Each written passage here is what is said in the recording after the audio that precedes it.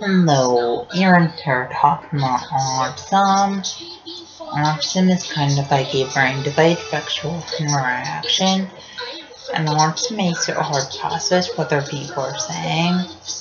Also, autism makes it hard to process other people hugging and kissing, and autism makes it hard to process other people holding hands. Also, autism makes for people are anxious from large crowds and loud sounds. And autism makes for people are anxious wearing backpacks. Also, autism makes for people anxious when fire alarms go at school.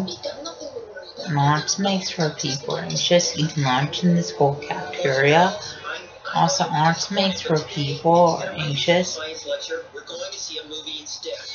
when tying shoes and buttoning shirt collars.